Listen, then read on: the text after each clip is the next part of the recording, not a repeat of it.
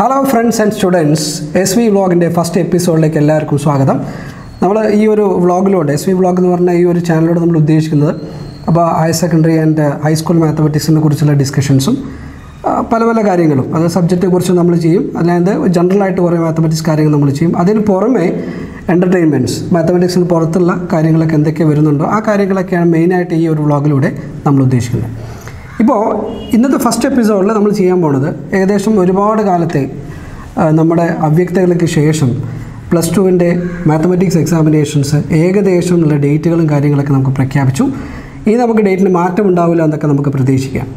അപ്പോൾ ഇത് my dear സ്റ്റുഡൻസിനോടാണ് ഇത് കാര്യമായിട്ട് ഞാൻ സംസാരിക്കുന്നത്.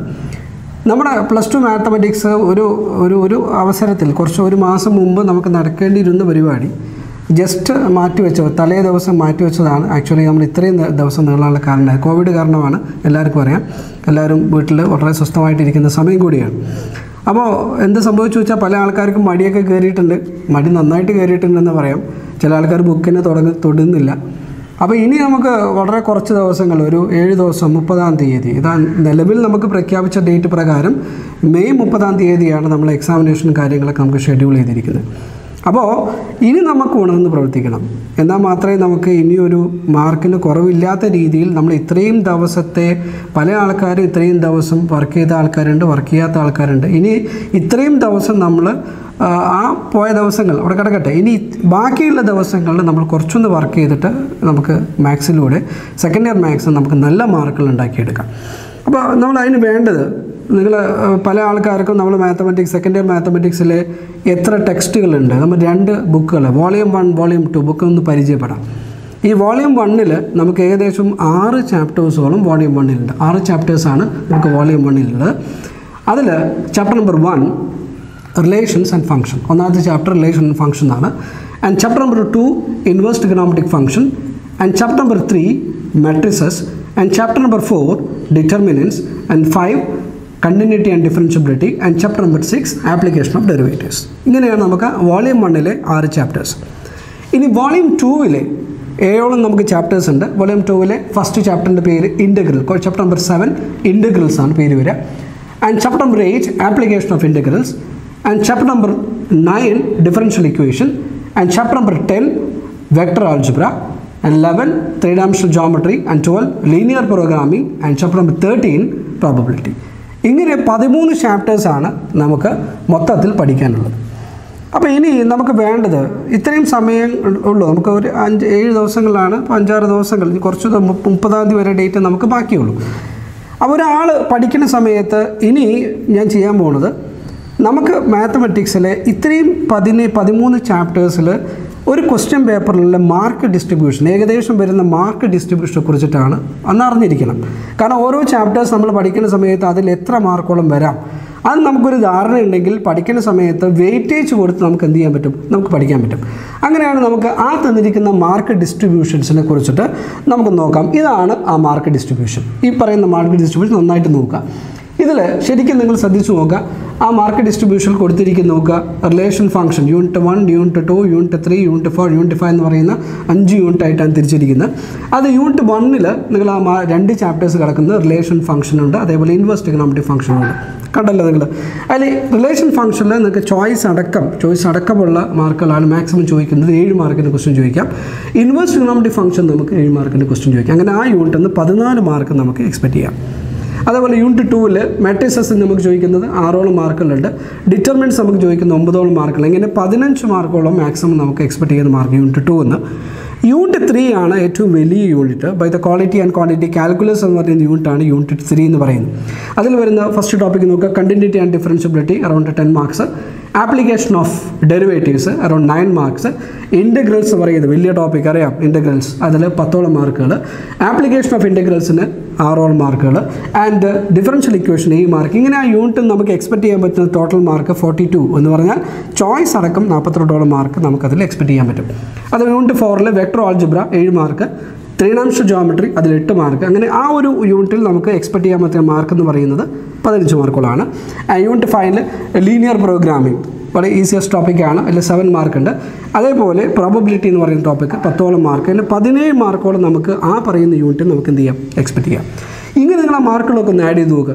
14, 15, 42, 15, 17 മാർക്കുകൾ ആഡ് ചെയ്ത് 103 മാർക്കാണ്. നമ്മുടെ ക്വസ്റ്റ്യൻ പേപ്പർ എന്ന് പറഞ്ഞാൽ 80 മാർക്കിൻ്റെ ക്വസ്റ്റ്യൻ പേപ്പറാണ്. നിങ്ങൾ 80 മാർക്കിൻ്റെ ക്വസ്റ്റ്യൻ പേപ്പർ നിങ്ങളൊന്ന് മാർക്കുകൾ ചോയ്സ് അടക്കം മാർക്കുകളൊന്ന് ആഡ് ചെയ്ത് നോക്കിയിട്ടുണ്ടോ? അത് നോക്കിക്കഴിഞ്ഞാൽ മനസ്സിലാക്കാൻ പറ്റും നമുക്ക് എത്രത്തോളം മാർക്ക്. 103 മാർക്കോളുണ്ട്. നമുക്ക് കിട്ടുന്ന മാക്സിമം മാർക്ക് എന്ന് പറഞ്ഞാൽ 80 മാർക്കാണ്. അപ്പോൾ അതിൽ 23 മാർക്കോളം അഡീഷണൽ ആയിട്ടുള്ള മാർക്ക് അതിൽ കിടക്കുന്നുണ്ട്. ഇത് നമുക്ക് പാസ്സാവേണ്ട മാർക്ക് എന്ന് പറഞ്ഞാൽ 24 മാർക്കാണ്. 24 80-ൽ 24 മാർക്ക് കിട്ടിയാൽ നമുക്ക് ആ തന്നിരിക്കുന്ന മാത്സ് പേപ്പർ ജയിക്കാം. പക്ഷെ പല ആൾക്കാരും ഈ 24 മാർക്ക് എന്നുള്ളത് നിങ്ങൾ നോക്കുക, ചില ആൾക്കാർക്ക് ഒരു കിട്ടാക്കനിയായിട്ട് നടക്കുന്ന ഒരു അവസരമുണ്ട്. അപ്പോൾ നമുക്കത് കിട്ടിപ്പിക്കണം. അതാണ് ഞാൻ എങ്ങനെയാണ് നമുക്ക് പ്ലാൻ ചെയ്യുക, ഈ പറയുന്ന മാത്തമാറ്റിക്സ് എക്സാമിനേഷൻ എങ്ങനെ പ്ലാൻ ചെയ്യുന്നു എന്നുള്ളതാണ് കൃത്യമായിട്ട് സംസാരിക്കുക. അപ്പോൾ എവിടെ വെച്ച് തുടങ്ങണം? പഠിക്കുന്ന സമയത്ത് നമുക്ക് എവിടെ വെച്ചാൽ തുടങ്ങേണ്ടത്? നിങ്ങൾ നോക്കി നോക്കുക. നിങ്ങൾ പഠിക്കുന്ന സമയത്ത് സെക്കൻഡ് ഇയർ മാത്തമാറ്റിക്സിൽ ഏറ്റവും ഈസിയസ്റ്റ് ആയ ടോപ്പിക്കാണ് മെട്രിസസും ഡിറ്റർമിനൻസും ലീനിയർ പ്രോഗ്രാമിങ്ങും. നിങ്ങൾ എക്സാമിനേഷൻ വരുന്ന സമയത്ത് ഇത് പഠിക്കുന്ന സമയം എപ്പോഴാണ്? പല ആൾക്കാരും ചാടി വീഴുന്നത് കാൽക്കുലസിലേക്കോ അല്ലെങ്കിൽ ഇൻ്റഗ്രൽസിലേക്കോ അല്ലെങ്കിൽ ഡിഫറൻഷ്യൽ ഇക്വേഷനിലേക്കോ എന്ന് പറയുമ്പോൾ ആ പറയുന്ന യൂണിറ്റ് 3യിൽ ഏതെങ്കിലും ഒരു ചാപ്റ്റേഴ്സ് വെച്ചിട്ടാണ് മിക്ക ആൾക്കാരും കെട്ടിമറിയുക. ആ ടോപ്പിക്കിൻ്റെ ഒരു പ്രത്യേകത, ആ ടോപ്പിക്ക് നമ്മൾ റെഗുലറായിട്ട് അത് ഫോളോ അപ്പ് ചെയ്യാത്തൊരു കുട്ടിയാണത് പഠിക്കാനിരിക്കുന്നതെങ്കിൽ ആ ടോപ്പിക്ക് പഠിച്ചെടുക്കാൻ കുറച്ച് ബുദ്ധിമുട്ടുള്ള സാധനങ്ങളാണ്. നമുക്ക് കയ്യിലുള്ള സാധനങ്ങൾ എന്ന് പറഞ്ഞാൽ മിക്ക ആൾക്കാർക്ക് എളുപ്പത്തിൽ പഠിച്ചെടുക്കാൻ പറ്റുന്ന ടോപ്പിക്കാണ്. ഒന്ന് മെട്രിസസ്, രണ്ടാമത് ഡിറ്റർമിനൻസ്, പിന്നെ ലീനിയർ പ്രോഗ്രാമിംഗ്. നിങ്ങൾ നോക്കൂ, മെട്രിസസും ഡിറ്റർമിനൻസിനും 15 ചോയ്സ് അടക്കം, ലീനിയർ പ്രോഗ്രാമിങ്ങിന് 7, 15, 22 മാർക്കോളം ചോയ്സ് അടക്കം കിട്ടുന്ന 3 ചാപ്റ്റേഴ്സ് ഈസിയസ്റ്റ് ടോപ്പിക്കുണ്ട്. എനിക്കറിയാവുന്ന ഒരുപാട് സ്റ്റുഡൻസ് ഉണ്ട്, അല്ലെങ്കിൽ ഒരുപാട് എക്സ്പീരിയൻസ് വെച്ച് ഞാൻ പറയുകയാണ്, മിക്ക ആൾക്കാരും ഈ ചാപ്റ്റേഴ്സ് പഠിക്കൽ ഒന്നെങ്കിൽ ബസ്സിൽ നിന്നും അല്ലെങ്കിൽ എക്സാമിനേഷൻ തുടങ്ങാൻ 10 മിനിറ്റ് 20 മിനിറ്റുള്ള സമയത്താണ് മെട്രിക്സ് ആഡ് ചെയ്യാൻ മറിച്ച് നോക്കുക, മൾട്ടിപ്ലൈ മറിച്ച് നോക്കുക, ഇൻവേഴ്സ് കാണാൻ മറിച്ച് നോക്കുക, ലീനിയർ ഇക്വേഷൻ സൊല്യൂഷൻ മറിച്ച് നോക്കുക. ഇത് മറിച്ച് നോക്കുക അല്ലാണ്ട് അതൊരു കോൺഫിഡൻസ് ആണ്. പക്ഷേ ഈ കോൺഫിഡൻസ് എക്സാമിനേഷന് ക്വസ്റ്റ്യൻ പേപ്പർ കിട്ടിയിട്ട് നിങ്ങൾ എഴുതി തുടങ്ങിയാൽ ഈ കോൺഫിഡൻസ് ഒക്കെ പൊളിയും. കാരണം ചില മെട്രിക്സ് മൾട്ടിപ്ലൈ ചെയ്യുന്ന സമയത്ത് അവിടെ ഏതെങ്കിലും എലമെൻറ്റ് തെറ്റും, ആ മൾട്ടിപ്ലൈ ചെയ്യുന്ന കൂടിയിട്ട് ആ ഒരു എലമെൻറ്റ് തെറ്റിക്കഴിഞ്ഞാൽ ആ ഓപ്പറേഷൻ ആകെ പിടുത്തം വിട്ടുപോകും. ഇതാ സംഭവിക്കുന്ന കാര്യം.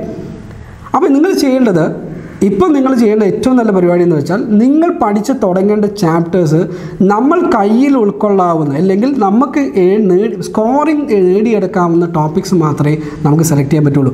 അതുകൊണ്ട് ആദ്യം തന്നെ നിങ്ങൾ പഠിച്ചു തുടങ്ങി മെട്രിക്സ് പഠിച്ചു തുടങ്ങിക്കോളാം. മെട്രിക്സിൽ ഒരു പോയിൻ്റ് പോലും മിസ്സാക്കരുത്.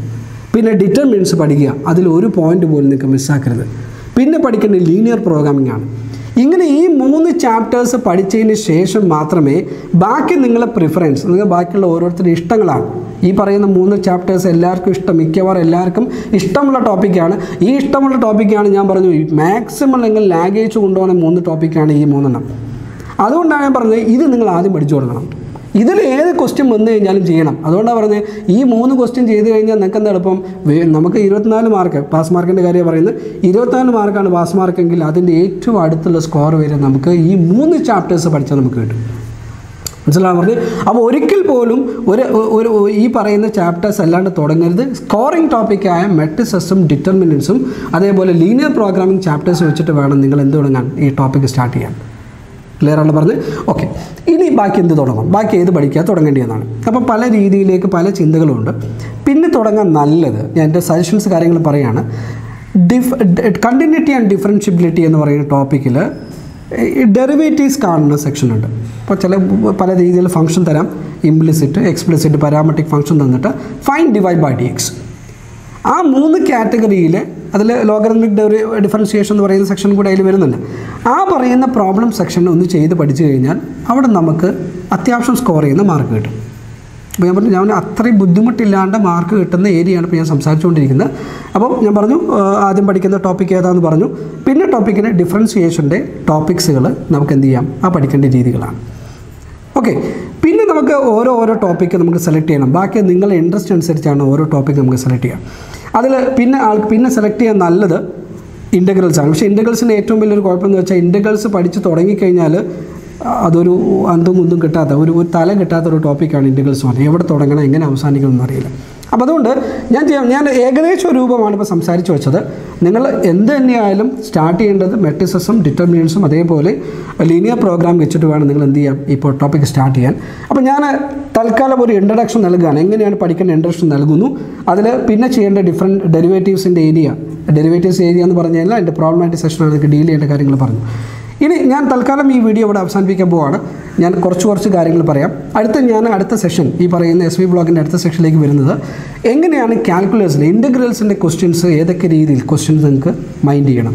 ഇങ്ങനെ ഓരോ ചാപ്റ്ററിലും ഞാൻ നിങ്ങൾക്ക് പഠിക്കാൻ പറ്റുന്ന ഭാഗങ്ങളുമായിട്ടാണ് ഇനി ഞാൻ അടുത്ത വീഡിയോസിലൊക്കെ ഞാൻ സംസാരിക്കാൻ വരുന്നത്. അപ്പോൾ അതുകൊണ്ട് ഈ പറയുന്ന ആദ്യത്തെ ഒരു മുന്നൊരുക്കം എല്ലാവരും ചെയ്തു വെക്കുക. അതിൽ 3 ടാസ്കുകളാണ് ഞാൻ നിങ്ങളോട് പറഞ്ഞിരിക്കുന്ന ടാസ്കുകൾ. ആ 3 ചാപ്റ്റേഴ്സ് ഇതിനിടയ്ക്ക് പഠിച്ചിരിക്കുന്ന ടാസ്കുകളാണ്. ഓക്കെ, അപ്പോൾ ഞാൻ തൽക്കാലം ഈ പറയുന്ന SV ബ്ലോഗിൻ്റെ ഫസ്റ്റ് എപ്പിസോഡ് ഞാനിവിടെ ക്ലോസ് ചെയ്യാൻ പോകുന്നു. എല്ലാവർക്കും നല്ലൊരു എക്സാം ആവട്ടെ എന്ന് ഞാൻ പ്രാർത്ഥിക്കുന്നു. എല്ലാവരും ഹെൽത്തി ആയിട്ട് നിൽക്കുക. Stay safe and stay home. Thank you.